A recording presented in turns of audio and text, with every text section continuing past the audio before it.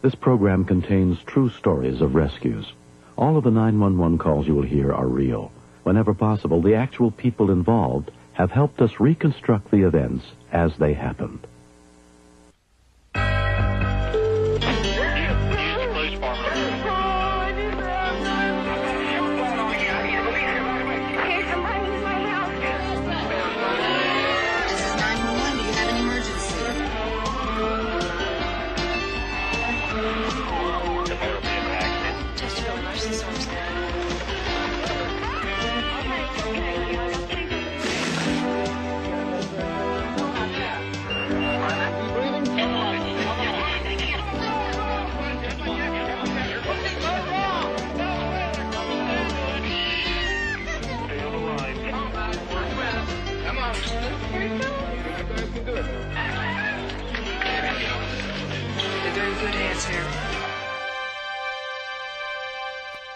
Of life and death.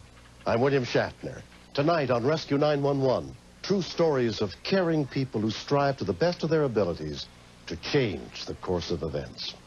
We begin on the night of November 10th, 1989 in Desert Springs, Arizona, where Don Jeanson was overseeing a youth group camp in front of the church where he was pastor.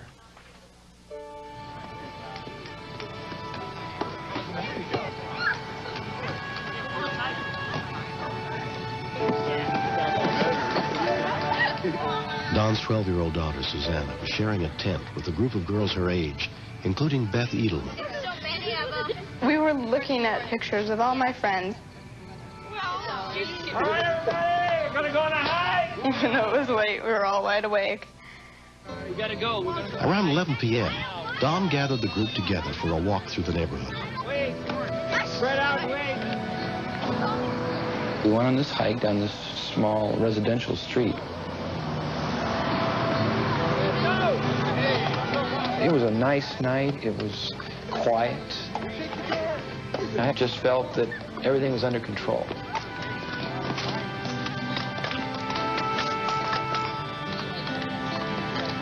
My son Jeremy and Susanna both were playing kick the can.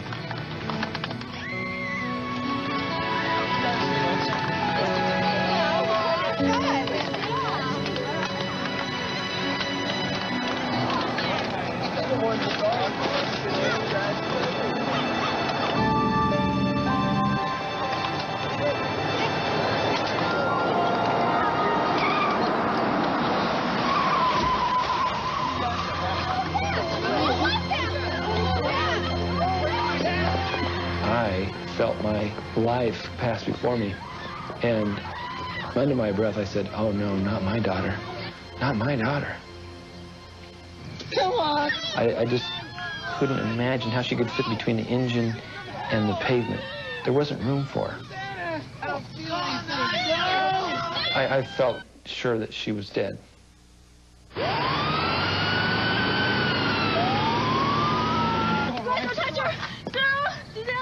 I couldn't get to her. I'm gonna go make sure she's breathing. I could barely tell whether or not she was breathing. I said, "Susanna, I'm gonna stay here with you. Just let her know that I was right there." I feel like I should do something. Don called his wife Diana from the scene of the accident. I'll never forget the ring. And then there was Don on the other line. Hello, Diana? All I heard was these sirens. And he's screaming over the top of it. I can't hear you. Susanna was hit by a car.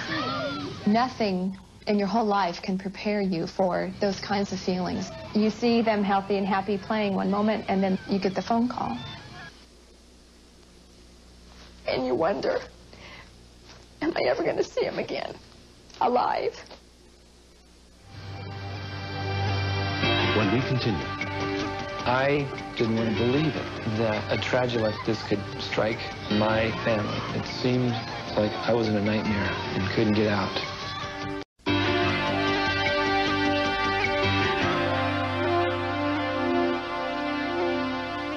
When 12-year-old Susanna Jeanson was struck by a car on a church camp outing, she was pinned beneath a vehicle. Her father, Don, watched helplessly as he waited for the rescue units to arrive. In less than 2 minutes, Glendale fire units got to the scene, including paramedic Armando Hernandez. Dispatch a helicopter. When we saw the pair of legs underneath the vehicle, I asked for a helicopter. We didn't know what type of head injury and internal injury she had, but we knew she was pretty serious. We're here to help you, okay? What we got, Armando? Looks like we got a girl here at 10. Okay. She's got a lot of blood. She had a lot of blood in her mouth. Yeah, she's yelling. Okay. Sir, she won't respond to me. She wouldn't respond to me at all. Broken teeth. And at that time, I could smell some flesh burning. Her arm was pinned against the exhaust pipe, and that's what was burning, was her arm. Does anybody here got a floor jack? The driver who had hit Susanna went to get a floor jack from his house just 2 blocks away. I was terrified. Please, God, just don't let her be paralyzed. We got a jack coming, okay?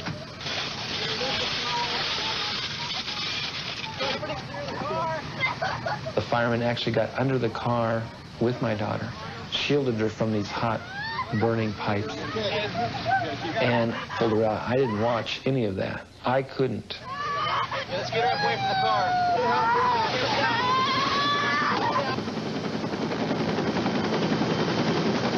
I didn't want to believe it, that a tragedy like this could strike my family. It just seemed impossible. It seemed like I was in a nightmare and couldn't get out.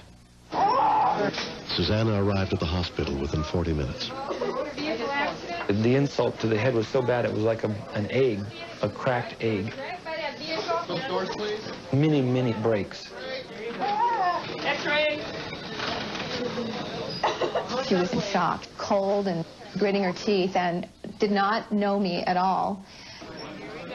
That was the last time I saw her conscious. I'll run out and talk to him. Among those treating her at St. Joseph's Hospital was nurse Steve Nelson.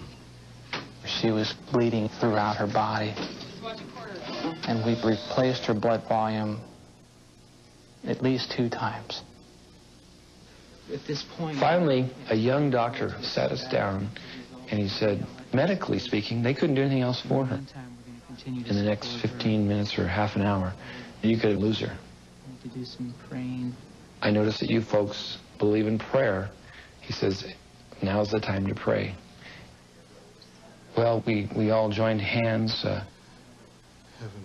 and then about a half hour after that, he said the bleeding has totally stopped. And we just knew it was a miracle. Susanna had broken more than a half a dozen major bones and suffered severe head trauma in the accident. Over the next couple of days, her condition deteriorated. In an attempt to ease the pressure and reduce brain swelling, doctors put her in a drug-induced coma. During the surgery, the neurosurgeon left off a large piece of her skull to allow for the brain to swell. Her brain had swollen so much, they couldn't even put the piece of her skull back on. Susanna's family came to the hospital every day. But during the following week, her condition continued to worsen. The neurosurgeon told them there was a procedure that might be used to try to drain the excess fluid on her brain. But the operation was very dangerous. If it failed, Susanna could die instantly. Literally, this is our last hope. It may not work. I have no choice. Pressures inside of her head slowly returned to normal.